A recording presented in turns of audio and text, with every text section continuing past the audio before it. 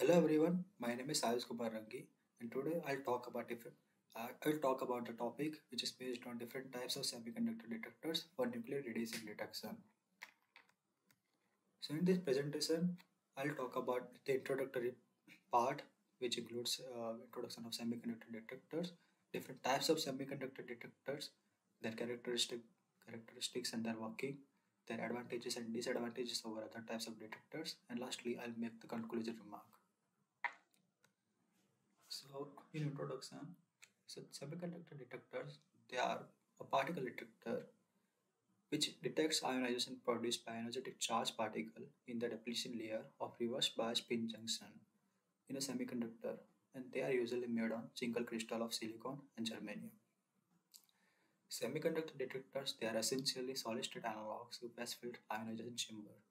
So we already know about gas filled detectors. They uses gas as an active material, and but in semiconductor detectors they are solid state materials, right? They use solid state materials, and because solid state materials used in semiconductor detectors are 2000 to 5000 times more denser than gases, so they are semiconductor detectors. Uh, they are using semiconductor materials, right? So that's why they are more dense. So because they are more dense, so they have more stopping power, right? And so it's consequently they have more efficiency for detection of X-rays and gamma rays. There are various kind of semiconductor detectors which uses semiconductor material. In such kind of detectors, PN junction works as a main detecting region. So so what like how it detects any particle. So when radiation enters the depletion region, it creates electron and hole pairs, which is far in more numbers than a gas field detectors, which creates electron and ions. So we know that in gas field detectors, they create electron and ions, and ion they are very heavy particles, right? So that takes time to reach anode, cathode. So due to a relatively high mobility of an electron in semiconductor, time resolution is great, very great in such detector. So electron, we know that they take very less time in semiconductor uh, to reach anode. So that basically they have more high mobility. So in next slide, uh, I have shown this basic kind of semiconductor detector. As you can see here, there is a it is the depletion region in which we incident any radiation. So it creates electron and hole pairs, and these electron and hole pairs they are swept away by electric field, which is applied with external voltage. And after they are collected in the anode and cathode, they create pulse, and we measure this pulse by any emitter, right? So this is the working principle. So here, after that, we talk about some types of semiconductor detectors. So there are mainly three types of semiconductor detectors. They are the diode detectors, in which there are PN junction detectors and PIN detectors. PIN means pin detectors. They are also called detectors. And after that, lithium drifted detectors, in which there is which is silicon lithium drifted detector, jelly, which is a germanium lithium drifted detectors. After that, there is high purity germanium detector, and after that there is current, like state of art, like modern technology, uh, modern detector, which are cadmium telluride and mercury iodide detectors. Some of the applications of semiconductor detectors. In diode detectors, p-n junction detectors are used in alpha beta detection, basically alpha spectroscopy, and PN detectors they are used in photon dosimetry. While as lithium drifted detectors, uh, in lithium drifted detectors, jelly detectors they are used in gamma spectroscopy, and CLA detectors they are used in X-ray spectroscopy. But we see that high purity germanium detectors they are also used in gamma spectroscopy. But here we note that uh, a jelly detector and high purity Germany detectors. They are both used in gamma spectroscopy. But nowadays, only high purity germanium detectors are have been used because because jelly detectors they have to kept all the time, even storage and working time. They always have to be kept in liquid nitrogen temperature. So that's why we have replaced them with high purity germanium detectors for especially gamma ray spectroscopy. So characteristics and working as semiconductor detector. So in semiconductor detectors, the detection operation is based on the properties of the PN junction with reverse bias. Here, depletion width under the reverse bias condition is given by this equation. So as you can see, this equation is the dielectric constant, V is the voltage, which is reverse bias voltage, I is the electron charge, and N is the impurity density. Hence, the higher the reverse bias voltage, higher the thickness of the depletion region. And some other characteristic of semiconductor detector is that their conductivity lies between conductor and insulator. And for working, I have already talked about the working principle of semiconductor detectors. So here the radiation incident upon their junction, and after that electron hole pairs they are produced as it passes through it, and these electron holes pairs they are swept away with the influence of electric field, and after that charge collect uh, the electron and holes which are collected on anode and cathode. They collected electron hole pairs. They produces a pulse. Right? The time taken to collect all the charges in gas counter is order of milliseconds, where in semiconductor it is order of 10 to minus 7 second. So it describes that uh, this describes that in semiconductor detectors there is a high mobility of charges. In next slide, uh, actually, I talked about types of semiconductor detectors in which there the first came was diode detectors. I'll talk about diode detectors now. So diode detectors for alpha or beta spectroscopy are thin silicon wafers, sometimes germanium also. The active volume of the detector, a region of relative purity, is variously known as depletion region. So we already know about depletion region, right?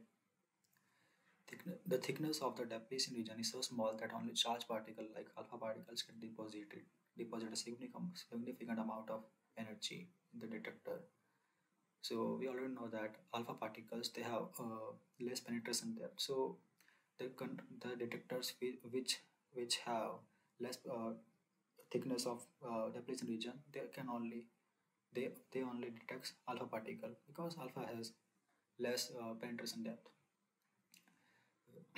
So when these detectors are operated in pulse mode, the, uh, they are only suitable for use with charged particles. So they are when they are operated in pulse mode, they are suitable to they are suitable for the use of charged particle detection. And when they are operated in current mode, they can be used for both X-ray and gamma rays and as well as charged particle detection. The major types of dye detectors include PN junction dye detectors, in which there is diffuse junction detector and surface barrier detector, and passivated ion implanted planar PIP detectors also as well. And, and there is another type which is PIN dye detectors. I'll talk about diffuse junction detectors and surface barrier detectors in the next slides.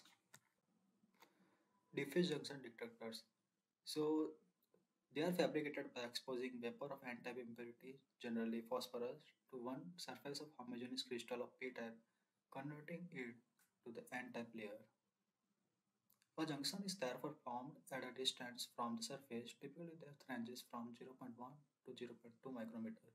So here what we do is we take vapor of n-type impurity and diffuse it to the p-type material, so that the upper layer of n-type material it becomes the after diffusing after deposing the depo deposition of vapor, it becomes a p-type material, and in between that becomes a junction. There, there, uh, there, uh, there is formed a junction. So, and it typically ranges between the depth of zero point 0.2 to zero point 0.1 micrometer. Therefore, much of surface layer remains above depletion region and represent a dead region through which the incident particle must pass before reaching the depletion region. So, as we make this junction in between the p-type layer and n-type layer, so of the above p-type layer, it acts as a dead layer because whenever any charge particle enters to the enters through the p-type layer, which which had to enter directly to the junction region, uh, but it is not at all directly imposing its energy to the junction. So that's why we can say that p-type material, it acts as a that that bed layer. So yeah, because of this, there is poor energy resolution because some of the energy it gets deposited in p-type material upper layer or bed layer. So this is the main disadvantage of this, and because of this, these detectors have been replaced. Surface various detectors. So their manner of fabrication is like a thin wafer of n-type silicon is etched with an acid vapor under the condition that promote oxidation. So here the oxidation of silicon. So it oxidation of silicon happens. So after that oxidation, we already know that after the oxidation of silicon, silicon oxide is made, and the resulting thin layer of silicon oxide on the surface has the property of p-type material. So we know that SiO2 acts as a p-type material. After the oxidation is removed from all but one surface, the surface with p-type oxide layer is coated with a thin layer of gold to serve as a cathode. So here, as you can see, here n-type material it is oxidized with vapor, acid vapor, and after that the SiO2 layer has been formed here, and this SiO2 layer it is coated with gold to serve as a cathode. Another layer, which other side of detector is coated with aluminum to serve as a anode. So yeah, we can take Ni or aluminum to serve as to coat and to make it anode. So here we talk about PI and IO detectors. PI and IO consist of large, relatively pure antioxidant region that is sandwiched between a heavily doped P-type region or a heavily doped N-type region. We already know about PI detector, PI materials or PI diodes, which are used in electronics. So here P indicates the p-type material, I indicates the intrinsic, and N indicates the n-type material. The depletion region extends almost completely across the intrinsic region. When when reverse biased, the volume of the depletion layer is not affected by the bed voltage. So as we had seen in PN junction, the all the depletion all depletion width it was dependent on voltage, but here as we can see it is not at all dependent on voltage. The large depletion region gives PN detector a much larger sensitive volume than the PN junction detectors. So it is the main advantage of such kind of detectors. This makes it more suitable for X-ray and gamma ray detection and spectroscopy. So because of this, it has a more volume to sense any radiation. So consequently, we can detect X-ray and gamma rays for such from such kind of detector. For photons above 16 electron volt, the predominant interaction with the detector is Compton scattering. This causes losses we know already. Hence, the efficiency is more or less independent of photon energy. Typical intrinsic energy efficiency are on the order of 1 to 2%. So we see that efficiency has been decreased because of this Compton scattering. after emitting 16 electron volt photons. So in next slide, we talk about lithium drifted detectors.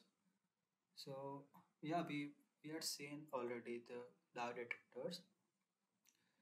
So why we use lithium drifted detectors? Because we had dye detectors. So as we know that in PN junction, depletion thickness depends on resistivity of material and applied voltage, and it generally ranges between 1 to 2 millimeter. So it was dependent on voltage and resistivity, the depletion width.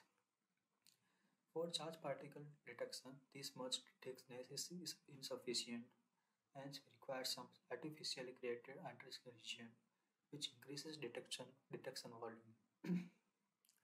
So for high energy detection, we needed more uh, depletion thickness or width. So for that, we incorporated such kind of technology like drifting to increase basically the depletion width. This is done by lithium compensation of p-type silicon, which we'll see in the next slide.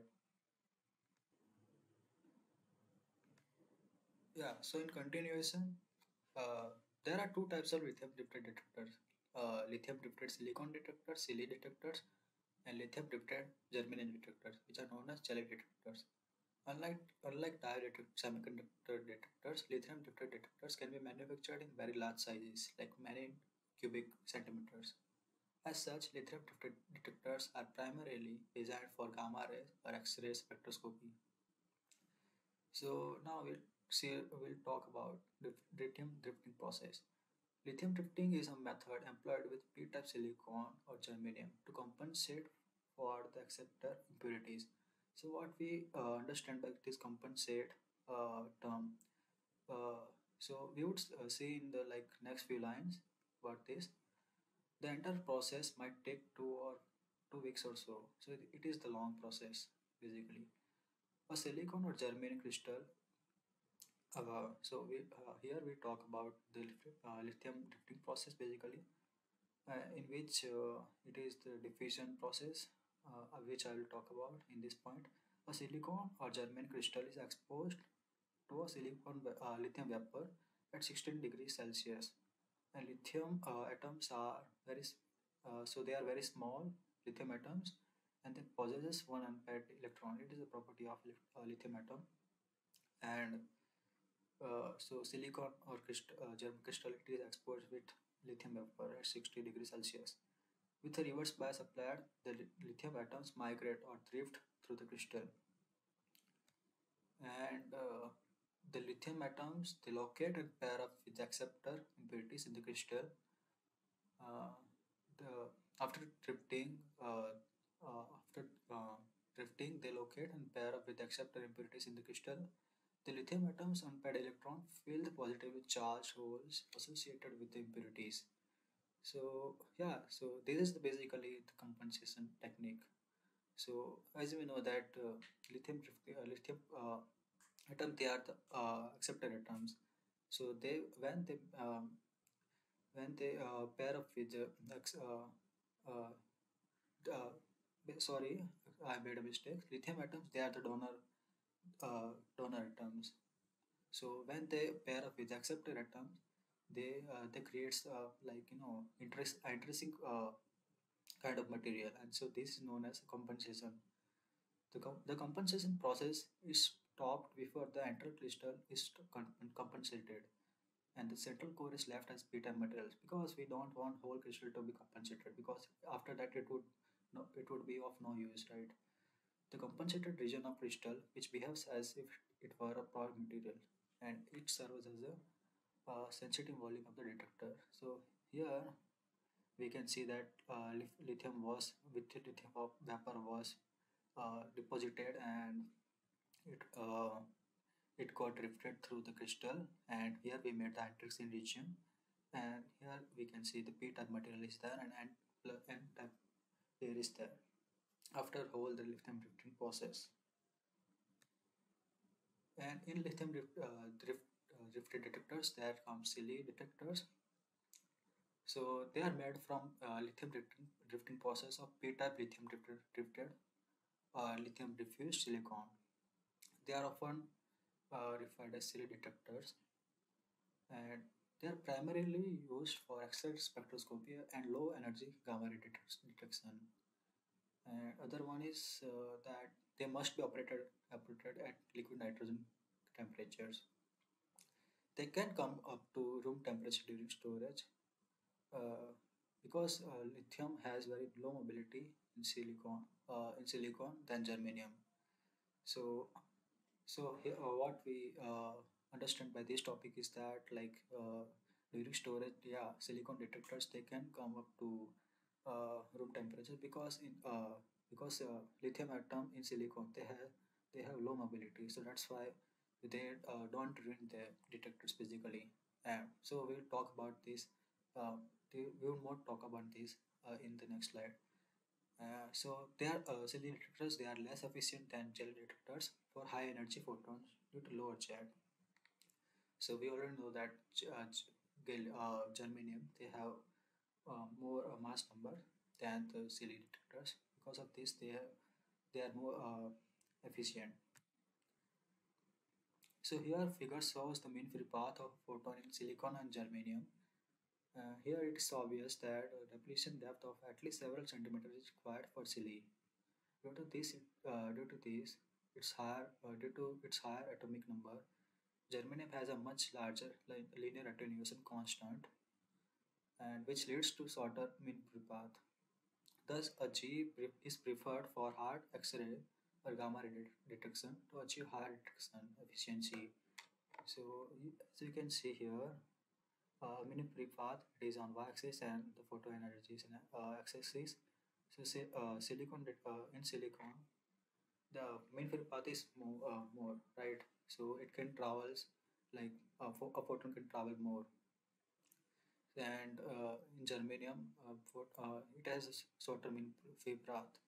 So because of this, uh, germanium is preferred for hard X-rays gamma ray because as it has a shorter mean field path, it deposits all its energy in this path, right? So it's more efficient.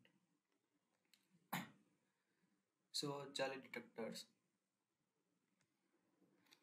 Here, the lithium drifting follows the same approach as in the silly, and they are referred to as jelly detectors, and they are used for gamma spectroscopy, basically.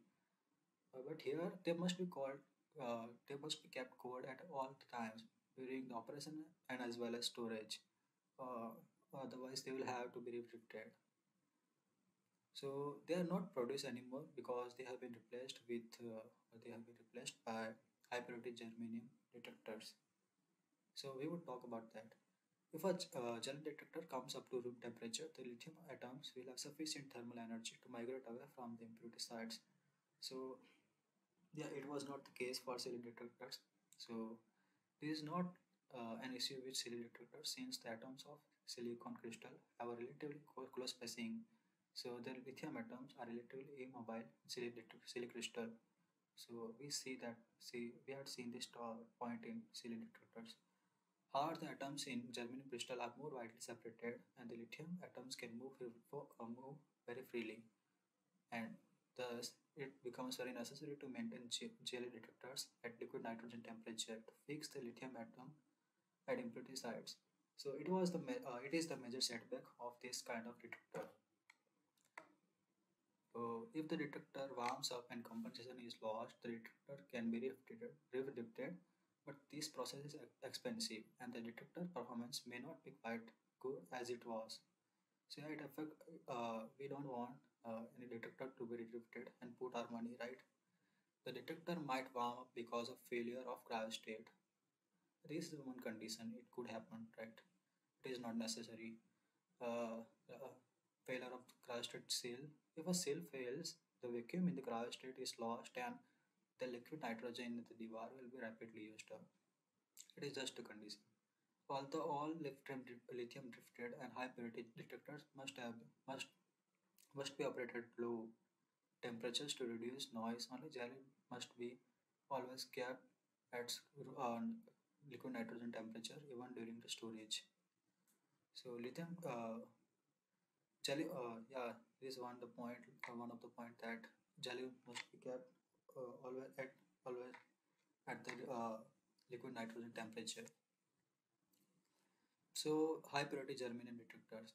So using silicon or germanium of normal semiconductor purity, depletion width beyond 2 or 3 millimeter are difficult to achieve despite applying a voltage near to breakdown.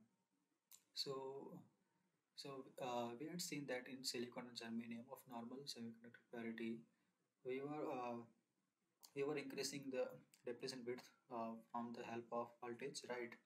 And but we could only achieve 2 or 3 millimeter uh, range of depletion width.